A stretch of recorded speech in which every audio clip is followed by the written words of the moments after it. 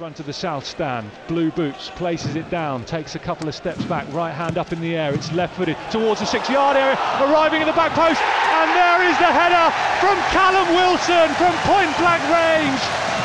2 goals in 2 games for Wilson, and Bournemouth have the lead at the Vitality Stadium.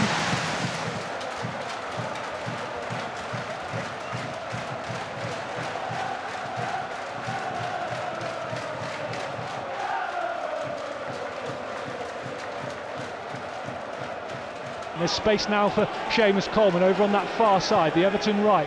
Nice ball down the line, right edge of the box where Richarlison is waiting. First time cross in towards Calvert-Lewin. It clips the underside of the bar. It beats Aaron Ramsdale.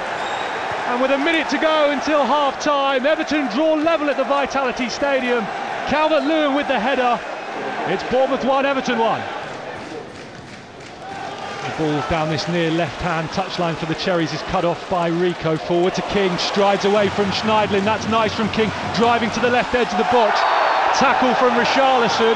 Richarlison straight into the book from Paul Tierney. He claims he got the ball.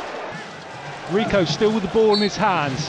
Places it down, steps away from it. Fraser low, right-footed, deflected off of Fabian Delph. And past Jordan Pickford. Bournemouth back in the lead. Fraser off the bench. He has the goal that has restored Bournemouth's lead here at the Vitality Stadium. It is Bournemouth 2, Everton 1.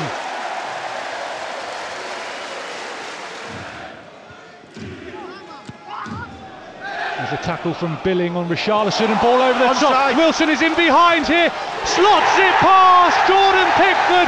A brace for Wilson. That's 3 goals in 2 games for him. Bournemouth extend their lead.